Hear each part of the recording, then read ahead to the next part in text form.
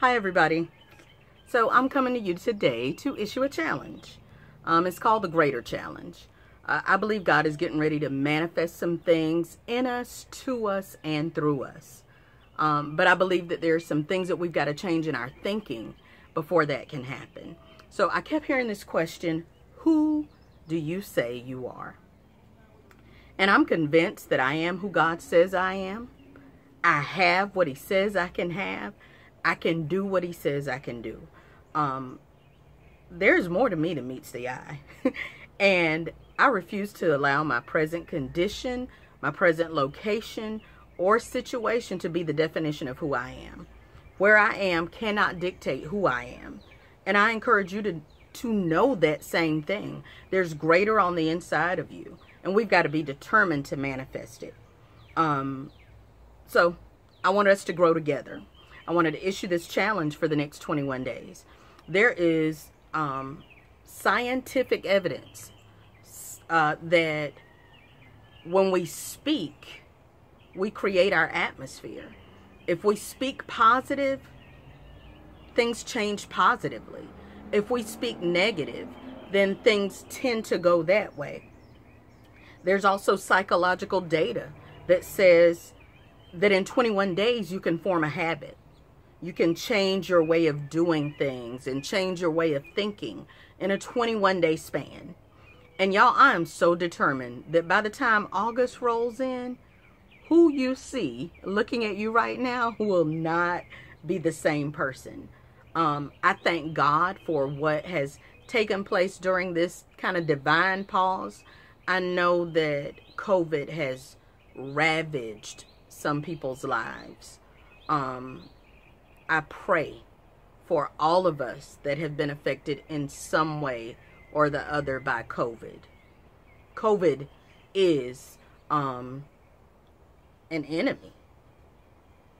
However, in the midst of that whole thing that's been going on now 3-4 months with COVID, God has begun to do a work in those of us who would submit to the process.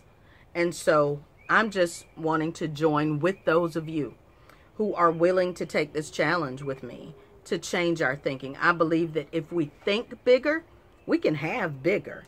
If we think greater, we can have greater. So back to the original question. Who do you say you are? I think we end up asking, we live in a time where we want approval, you know, even so many times when we post, I think, because I was reminded of the question that Jesus asked his disciples, who do men say that I am?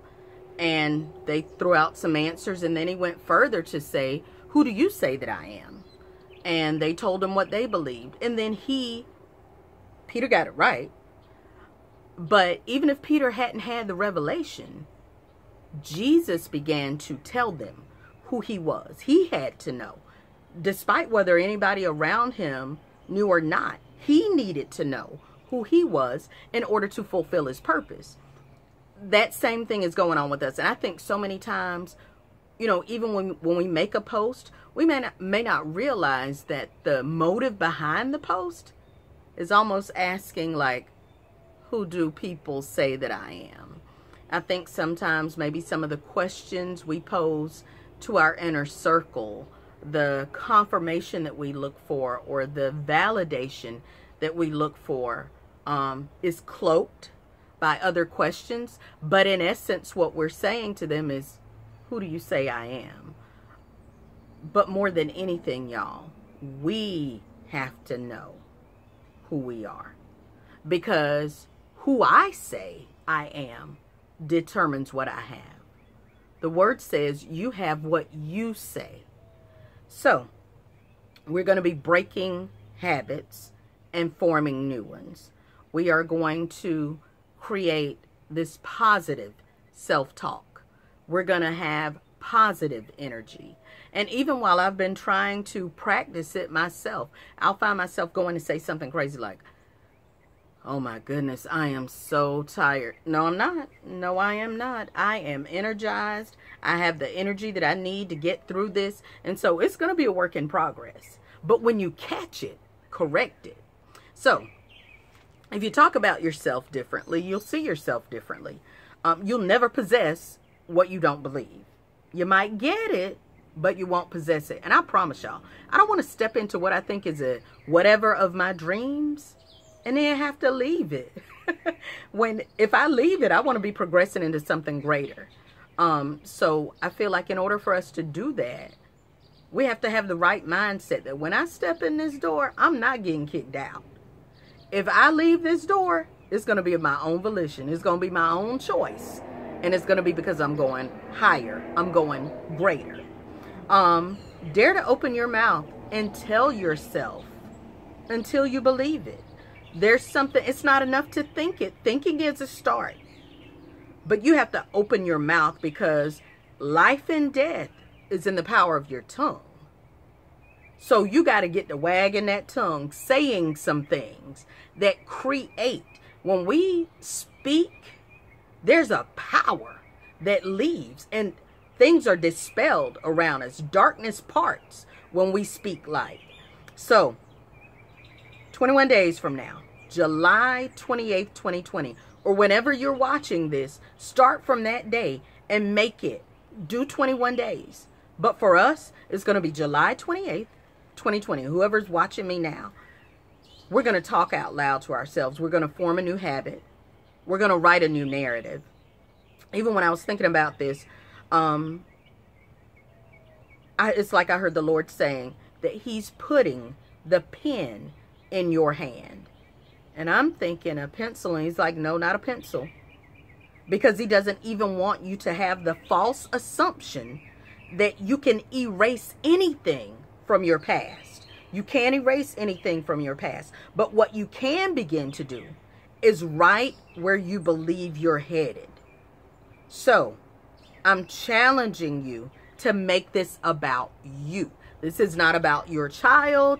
This is not about your spouse. This isn't about your parents, your co-workers, your boss. It's not about any of those people.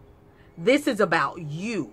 You have the ability to change you. So this is about you.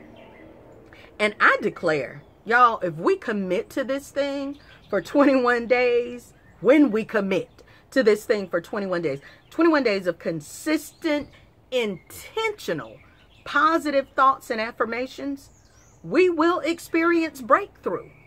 I'm certain of that. I know I'm coming with the testimonies, and I hope that you're going to join me, but I'm coming with testimonies. So this goes back to you. Who do you say that you are? And if it doesn't sound like God, don't say it. We know how God thinks about us. We know what he says about us. If it doesn't sound like what your father would say about you, fix it. Fix it. So, think, say, see. One of the most profound things I ever heard in my life, so simple yet so profound, was Doris Bush. Many years ago, it had to be 15 to 20 years ago, I heard my cousin Doris saying, say it, say it, say it till you see it, see it, see it. She just had that thing going, say it, say it, say it till you see it, see it, see it. Y'all, it's so simple, but it's so true, and it's so profound. So I'm challenging you, think right first. Think it. Say it, see it. Now, there's another step that I'm inserting in there. After thinking it, I'm going to write it. Because I assure you that somewhere during this 21 days, we're probably going to have a challenging day. And if we're not careful, we'll speak incorrectly. But if you have it written down, you can declare what your lucid self said and not talk out of a fog. So we're going to be intentional. We are going to kill the negative voices that have been in our heads. The word says in Mark 11:23 that we have what we say. And during this time, we're not going to say, I hope or I want. We're going to say, I will. We're going to say, I am. And at the end of this thing, y'all, there is no telling where we might be. So I'm issuing to you the greater challenge. Come on and grow with me. Let's grow together. Let's do this thing. Anybody who knows me knows this is a mighty push, because never have you ever seen me on here. But I am determined to do what God says I need to do to get where I'm supposed to be. So remember, y'all, we gotta flutter before we can fly. But flying is in our future. I love y'all.